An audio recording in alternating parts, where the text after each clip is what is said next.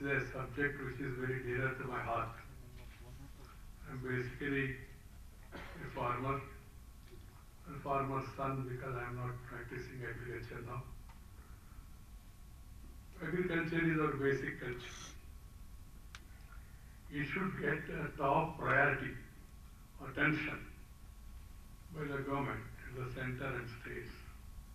Because as rightly said, more than 50% of our population still depends on survive on agriculture, in spite of the challenges. In that sector, people, they love agriculture, they live in agriculture, and some of them, they feel that they have no alternative. So that being the case, any government for that matter has to give top priority to agriculture and then make it profitable and make it a happy profession.